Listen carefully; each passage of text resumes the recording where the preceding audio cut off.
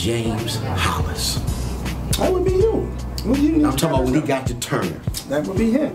What did you think about James Hollis when he got, as far as just cool, my man, cool. He was like the man child back then, you know, because he was big in height. I mean, he was the same size as you. Yeah. We thought that he is right now. Yeah, 6'2", and he wasn't better than 6'2". And it was put together. You know? Right. Think about it, you know. So he just.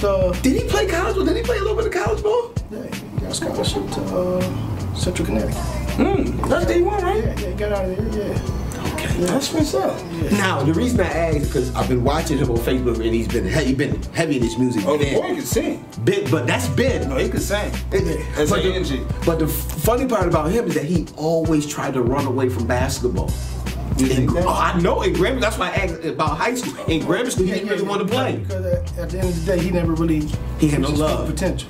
You know, his thing was the music in church and the drums, the singing, and all that. But he played ball, but he never really put his all into that. And when I asked him about the 411, I believe it was just funny. When I asked him about the 411, we had the games, and he was interested about what shut him down. He said, "Kenny, man, I ain't played ball in 15 years."